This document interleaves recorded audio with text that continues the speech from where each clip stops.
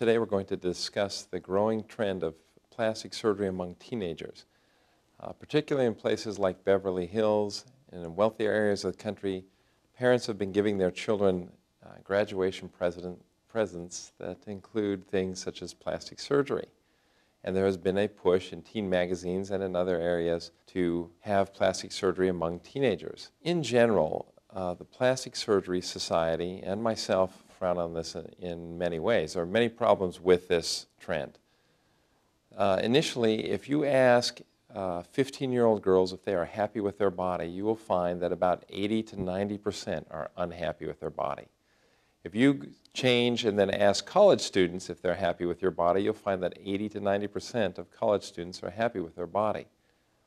For these reasons, it is really unwise to consider a body-altering procedure such as plastic surgery at an age like 15, 16, 14. Many times, patients who think they are unhappy with something will either physically change, they'll grow, things will change, or they will become comfortable in their own skin, so to speak. Plastic surgery is something that's permanent. It's serious.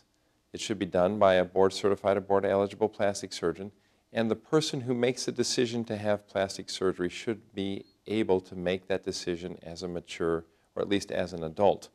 The legal age of consent is 18, so in general we consider this the age that we would be willing to perform plastic surgery for purely aesthetic or cosmetic reasons.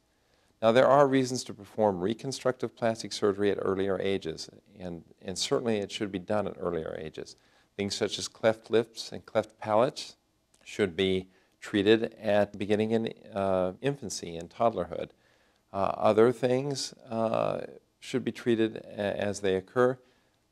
Children with protruding ears, we usually like to correct that at age 6, 7, or 8. One of the reasons we can do that is because the ear is nearly grown by age 8. You can make that adjustment, the ears won't change, and children suffer a great deal of harassment if their ears stick out. They're called Dumbo ears, they're called elephant ears, things like that. We don't want them to suffer the psychological trauma of having ears that protrude, and since the ears are nearly grown, we will correct those at an earlier age. There are other times when we will correct things that are deformities. And in addition to that, there are times when psychologically it is necessary to perform some type of aesthetic procedure at a younger age than 18. For example, recently I performed a rhinoplasty on a young lady who was about 15. It is very uncommon for me to do that. The reason we did that, there were twofold. One, she was probably fully grown. And two, she received an enormous amount of harassment at her school for this problem. She had a very, very large nose, and it came out of her forehead in sort of a very funny way. Children would call her things like elephant nose and other things like this.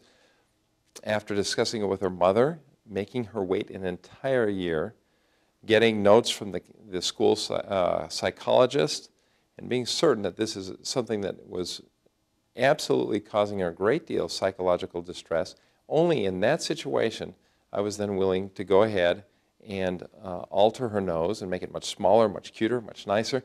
And I can guarantee you when she goes back this fall to school, no one is going to call her elephant nose. In fact, she'll have a better looking nose than probably most of the people in her school. That's the goal. That's the reason. That will make her feel good about herself. But that situation is extremely rare, extremely rare. The child has to be suffering psychological consequences.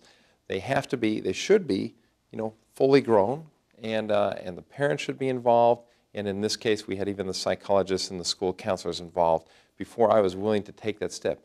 But simply a graduation present, hey, we're going to give you bigger breasts and a new car, is definitely inappropriate to do that under the age of 18.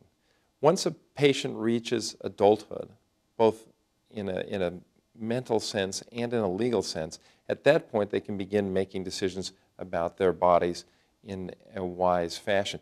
But to do plastic surgery or cosmetic surgery for non-reconstructive purposes on someone who is in their teenage years is extremely unwise and will often lead to unhappiness in the future.